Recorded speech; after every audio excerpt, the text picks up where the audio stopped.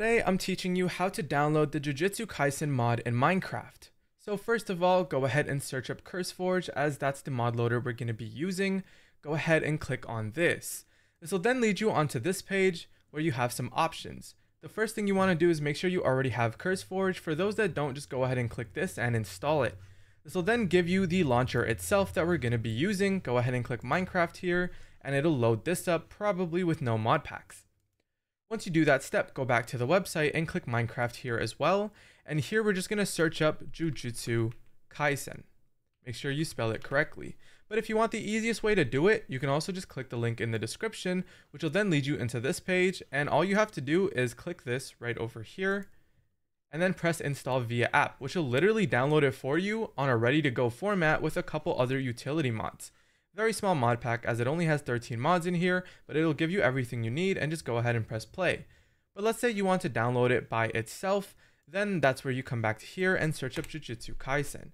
Here you have all the options that you can choose from. I accidentally clicked an ad, but you can see there's a bunch of mod packs as well as mods themselves. Go ahead and click mods so that we can filter it by just the mods themselves. So there's a whole bunch of popular ones. I like to kind of search them up off of popularity. And as you can see here, these are the ones that are highly downloaded.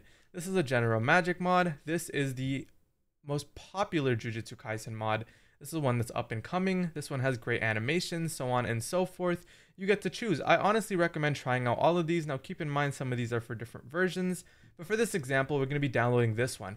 I'm going to go ahead and click this, press files, and look at all the versions we have. We have 2 available versions, and I'm going to go ahead and download it. After clicking download, click install with CurseForge app, which will then ask you if you want to create a new profile or select a profile. I would like to create a new profile, as it literally gives me the version of Minecraft and Forge automatically. I'm going to type in a random name here and press create. With that being done, all you need to do now is launch the game by pressing play so I can demonstrate it worked.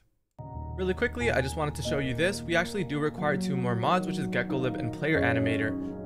Holy, that is so loud. Okay, I'm going to show you how to get that real quick. Go back to the mod pack, press add content, and just type in the mods that you're required. So GeckoLib is one of them. I don't know why they didn't install it, but we're just going to go ahead and type in GeckoLib right there, and then Player Animator, just like that. Install both of them, and then kill instance, which just closes your game, and press play again.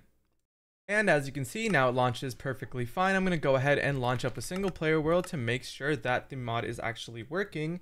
And if it is, once I press E, I should be able to look into my inventory and see all of the Jujutsu Kaisen related items that it offers. And as you can see right off the bat, I already got some stuff. There's literally a JJK structure here. And just really quickly, going to press E and show you that all of this stuff actually does work.